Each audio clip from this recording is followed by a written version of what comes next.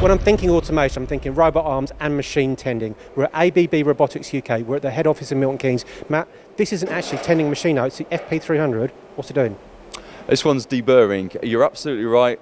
More often than not, our systems are for loading or unloading a machine tool. In this instance, the customer had a problem where they had multiple different components, so many different sizes and types, elbows and T's that they needed to deburr. They had a burr that got thrown up on the inside of the part, which is quite tricky to deburr.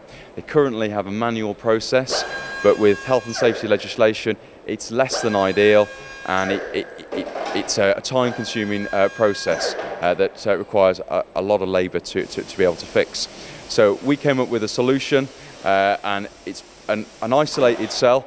The operator brings a whole tote bin of parts, and this is the beauty of this system, is that it takes a mass of 3D product, so a tote bin of product, and takes it into a single layer that a 2D camera can handle. So it's a much more reliable way of doing 3D bin picking. So you've got the vision system on this cell then?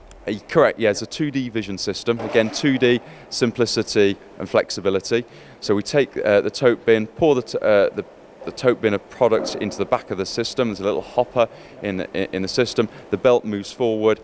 A few vibratory feeders separate out the components onto the final belt, which we can see there.